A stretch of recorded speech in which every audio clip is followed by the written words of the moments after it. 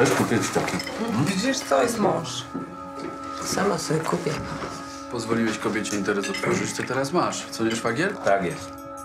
Dlatego nasze nie pracują.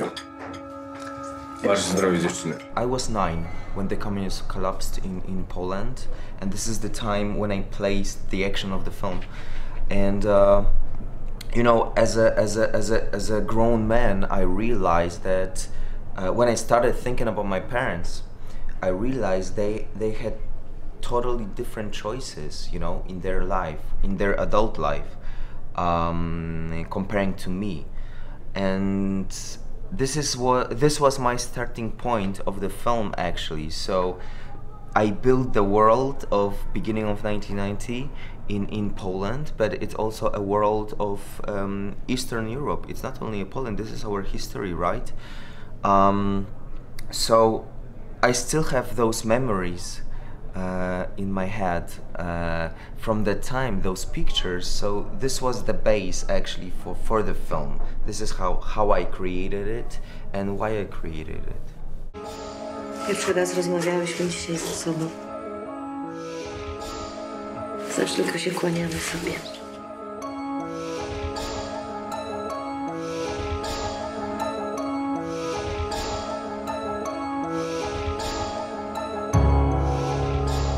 Co pani dolega?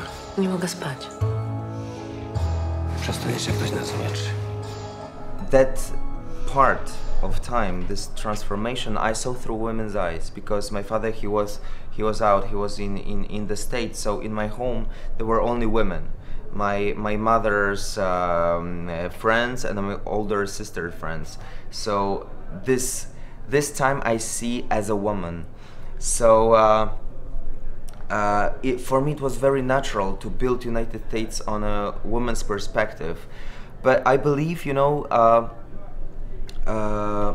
I believe that women had, it was different perspective for them, I think, you know, in a way, because those realities, societies, like small societies outside of big cities, that time especially, they were built in a totally different way. You know, I was 16 when I first met a person from the broken family. So it was very, very traditional. Church was had a very impact on those families and to choices of those women. Ksiądz Andrzej, obóz, pożycz mi obóz.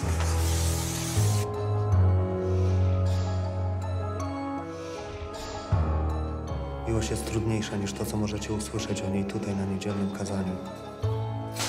United States of Love with my DP Oleg Mutu, all of a sudden we realized this is how we remember those times. And I grew up in this regime, and Oleg as well. Oleg is even older than me, so he remembers more from that part of time. And when we started talking about it, all of a sudden we realized that we see it without colors.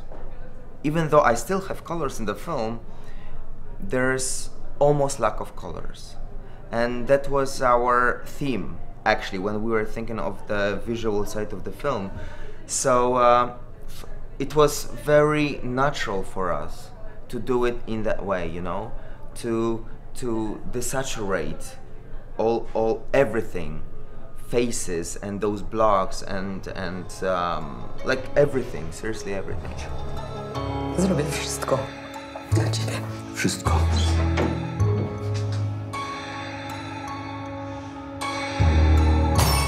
No to skacz.